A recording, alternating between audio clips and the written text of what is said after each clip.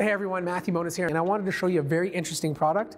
This is the Concept D7 Ezel. I don't know if you guys remember the regular Concept D7. It was basically a laptop that was aimed towards creators, basically a revamped Triton 500 marketed towards the creator market. This is the same concept, but it's slightly heavier at 5 pounds, and the big difference is the display.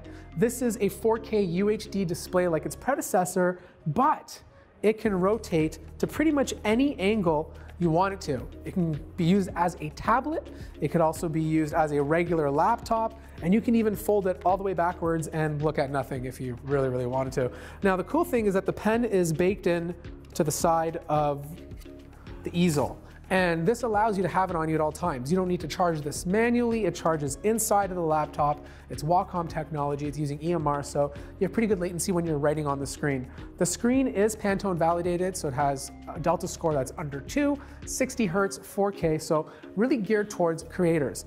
The other thing is it's taking some of the same principles as its predecessor. You're gonna have a decibel rate that's under 40. So this is going to be quiet even when this thing is under full load. Now, some performance will be sacrificed when you compare it to something like the Triton 500 because it's not pushing the CPU and GPU and the fans are kicking on really loud. It's really prioritizing quietness over other aspects. So that's some of the sacrifices that need to be made if you're looking at a creative product. Now, everything else is the same. Keyboard's the same as its previous model. It's very comfortable to type on. They got rid of that gaming vibe and made it feel a little bit more premium. The body is made out of all metal. This is a metal chassis. Port selection is very similar to the previous one. So you have that power connector on the right-hand side. Just note if you are right-handed, it may get in the way a little bit, but I mean, if you place the cord backwards, it will be okay. And then on the left-hand side, you have 2 USB Thunderbolt 3 ports, your USB 3.2A port, audio jack, and then, like I mentioned, same ports as the previous model.